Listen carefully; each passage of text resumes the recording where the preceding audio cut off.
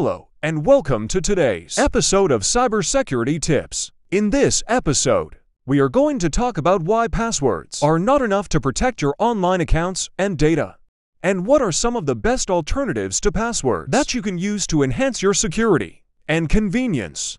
Passwords have been the most common form of authentication for decades, but they also come with many risks and challenges. For example, passwords can be weak, stolen, reused, forgotten, or compromised by hackers. According to a study by Verizon, over 80% of hacking-related data breaches are caused by poor or stolen passwords. So if passwords are the problem, how can we go passwordless? Well, there are many password alternatives that can offer better security and user experience than password RDS. Let's take a look at 5 of them. 1. Biometrics. Biometrics are unique physical or behavioral characteristics that can be used to identify and verify a person. Examples of biometrics include fingerprint, face, iris, voice, or palm recognition.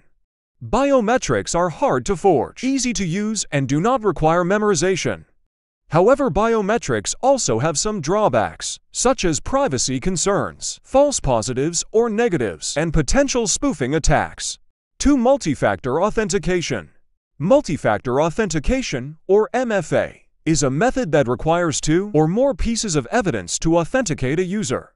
These pieces of evidence can be something you know, such as a password or a PIN, something you have, such as a smartphone or a security token, or something you are, such as a biometric.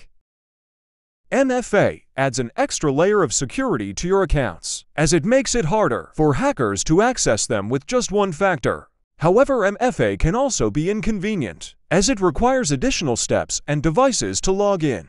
3. One-time passwords. One-time passwords, or OTPs, are passwords that are valid for only one login session or transaction. OTPs can be generated by an app, a device, or a service, and can be sent to the user via email, SMS, or phone call. OTPs are more secure than static passwords, as they prevent replay attacks and password reuse. However, OTPs can also be intercepted, lost, or delayed, and may depend on network availability. 4. Social signing. Social signing, or social login, is a method that allows users to log into a website or an app using their existing social media accounts, such as Facebook, Google, or Twitter. Social sign-in eliminates the need to create and remember multiple passwords, and can also provide access to additional features and personalization.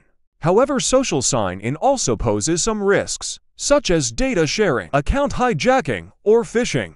5. Security Key Authentication. Security Key Authentication, or SK, is a method that uses a physical device, such as a USB key or a smart card, to authenticate a user. The device contains a cryptographic key that is used to prove the user's identity to the service.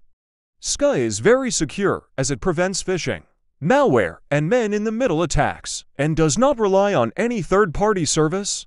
However, SK can also be costly, as it requires users to purchase and carry the device, and may not be compatible with all services or devices. These are just some of the password alternatives that you can consider to improve your online security and convenience.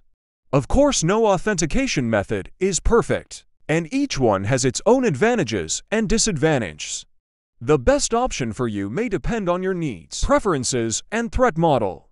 You can also combine different methods to achieve a balance between security and usability.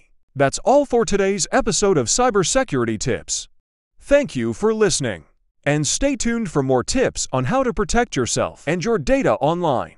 If you enjoyed this episode, please leave a like, comment, or share it with your friends. And don't forget to subscribe to our channel for more cybersecurity content.